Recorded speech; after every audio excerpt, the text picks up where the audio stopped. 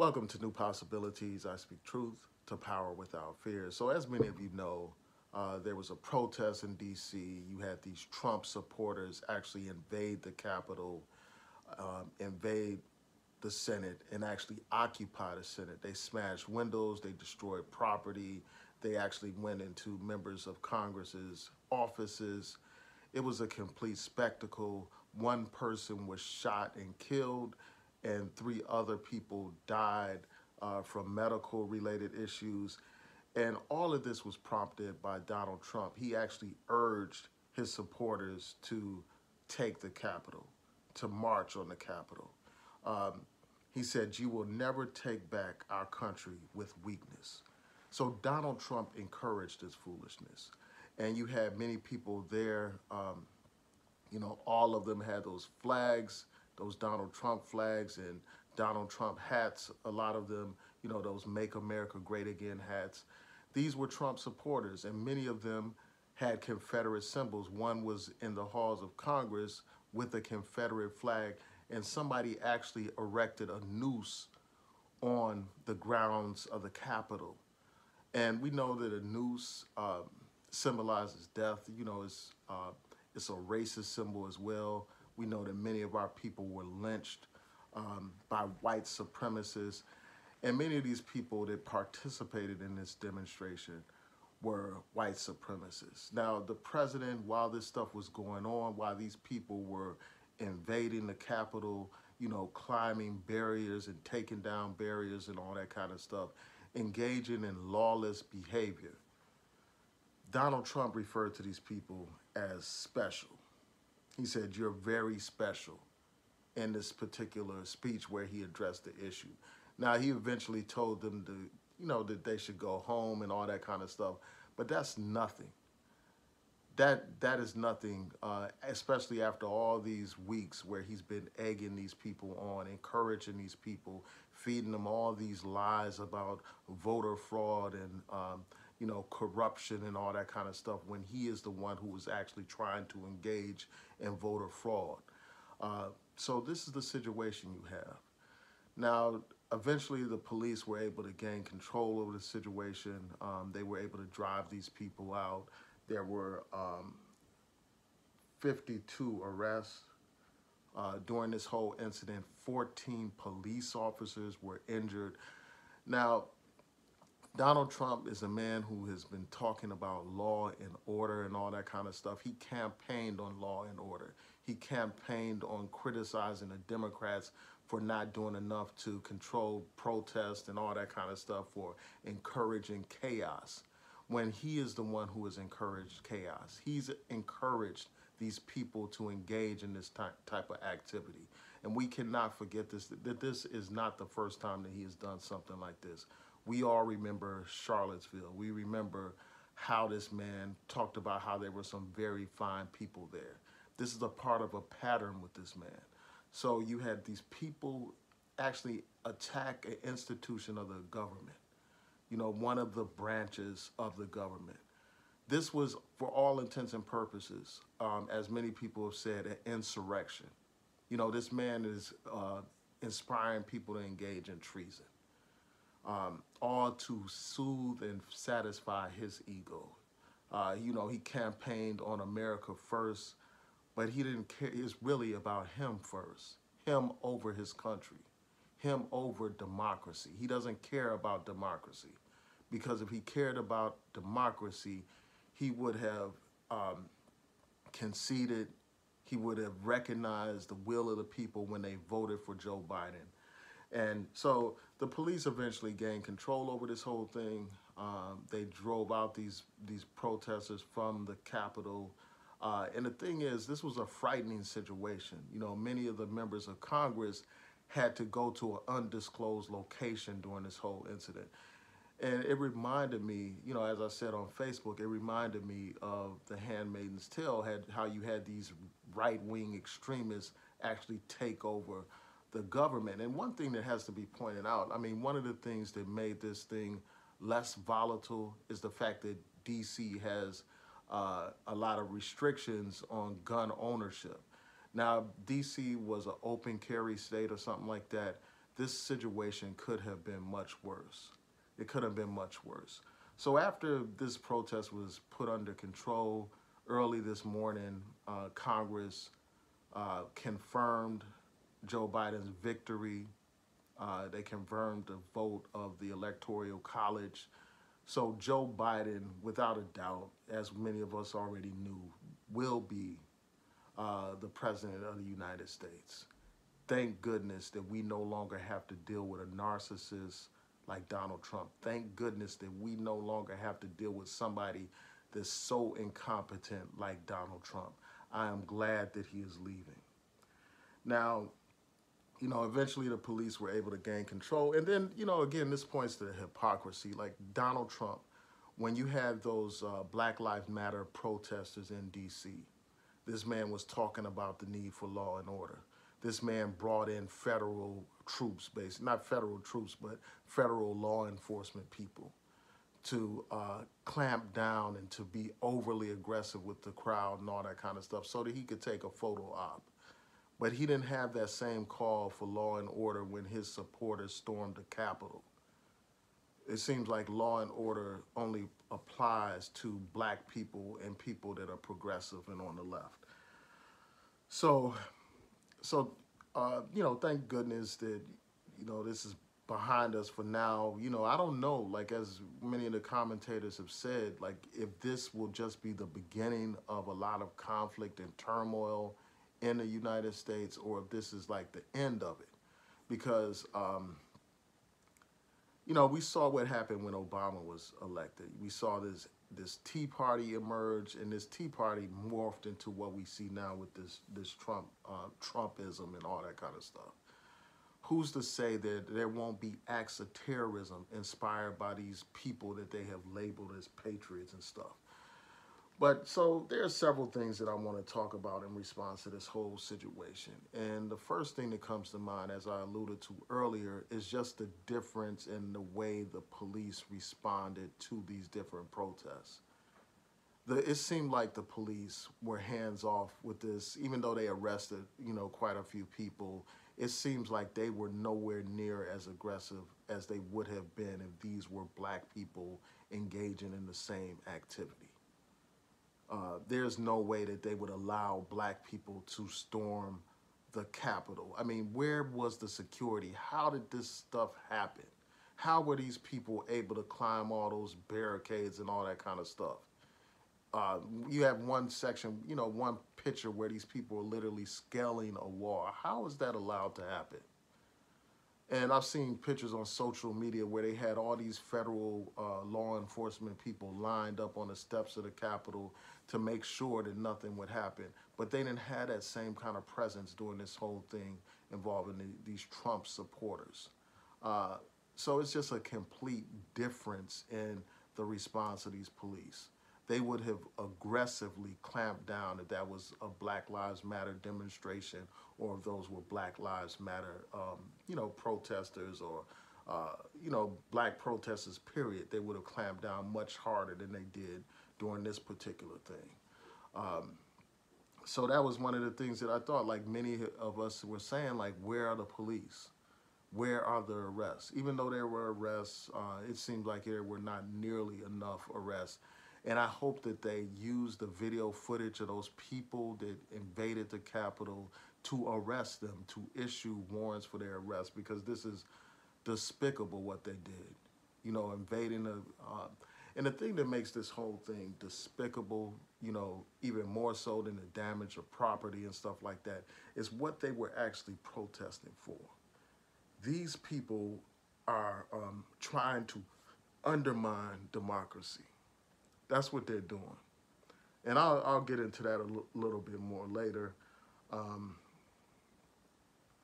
The thing that's really sickening about this is that you have the President of the United States encouraging this stuff, encouraging this kind of behavior, as I mentioned earlier.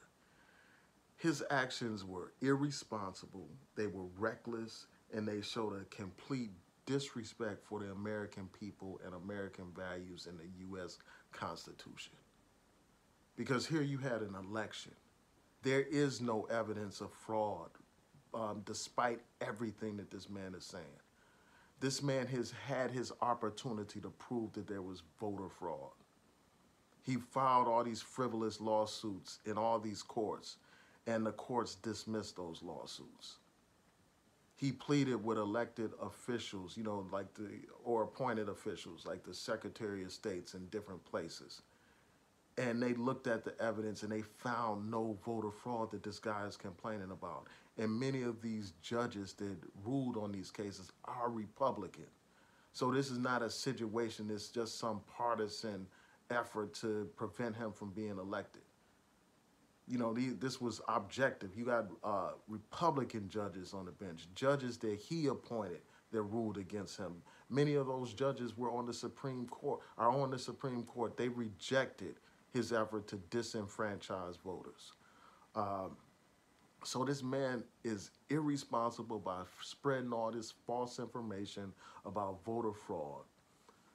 Irresponsible, and basically what he was trying to do is disenfranchise not only black voters, but all Democratic voters, all the people that voted for Joe Biden.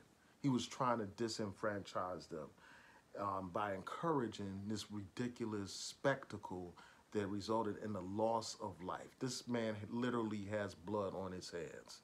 He is a disgrace to the nation, and he should resign. He really should. Even though it's a little bit of time left, that man should resign. He's not worthy to be president of the United States. He is a disgrace. He will go down in history as one of the most disgraceful presidents this country has ever had. So, the thing that really makes this super horrible is that he's trying to undermine democracy, as I pointed out. Now, after, Congress certified and confirmed Joe Biden's victory in the election, this is what Donald Trump had to say. He said, even though I totally disagree with the outcome of the election and the facts bear me out, nevertheless, there will be an orderly transition. Now, I already talked about how the facts don't bear this guy out. You got Republicans that pointed this out. You got Republican Secretary of States that laid out the point by point, debunked all this nonsense that he's saying. So this stuff about facts bearing him out is total BS. And when he talks about an orderly transition, we got to understand that this man has been, for the longest time, has been denying the Biden team access to vital information. Information regarding COVID, a virus that is destroying the lives of many people. Many of us know people who have contracted COVID. Some of us know people who have died from it. Over 300,000 people in America have died from that virus. But yet this man has still downplayed the significance of it, said the numbers were not real and all that kind of stuff, promoting this nonsense. And many of those people at his demonstration, they're not wearing masks. So a lot of those people that go to these demonstrations and rallies and stuff like that, many of them are going to get COVID. But that's beside the point. But at a time when we need to have, make sure that the next administration has all the information that they need so they can begin to plan to effectively combat this virus, this man, based on his own pettiness, based on his own narcissism, refused to provide all this information to the Biden team. And then when you look at what has happened with the Russians hacking into America's cyber systems and all that kind of stuff, he didn't pass on all the information that the Biden team needs to address that. And you look at the heightened tensions with Iran. The Biden team needs to have all that vital information about what's going on so they can plan accordingly. But this man, in his pettiness, in his triflingness, in his, his incompetence, has, and just outright self-centered attitude, has refused to pass this information on to the Biden team. And this just shows you that he doesn't give a damn about the country. It's all about him. It's all about Trump first, not America first. It's not about making America great. It's about making himself great. That's what it's about. And you had many people refer to these protesters as patriots and stuff like that, calling them patriots. There's nothing patriotic about trying to undermine democracy. There's nothing patriotic about trying to disenfranchise millions of voters in this country. And that's what these people were in fact trying to do. They were trying to overturn the actual results of an election where millions upon millions of people voted. That's what they were trying to do. There's nothing patriotic about attacking American institutions. There's nothing patriotic about invading the U.S. Senate. There's nothing at all patriotic about that. There's nothing patriotic about using racist symbols like the Confederate flag during your demonstration. There's nothing patriotic or great about using nooses as symbols of your protest. Nothing at all patriotic about this. You know, the fact of the matter is these people were terrorizing, they were engaging in terroristic type of activity, they were engaging in thuggery, and they were engaging in treasonous type of activity against the United States. No different from those Confederates that started a civil war in this country.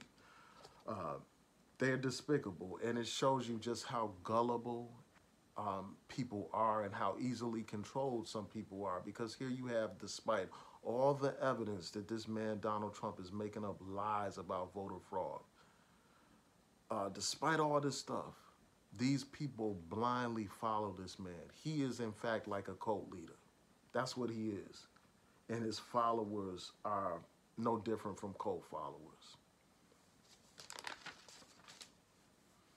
So you had this situation where lives were lost because of Donald Trump.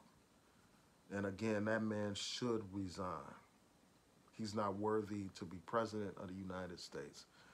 So those are my thoughts about this situation. I just hope it doesn't spiral out of control and, more of these types of things happen on the state and local level.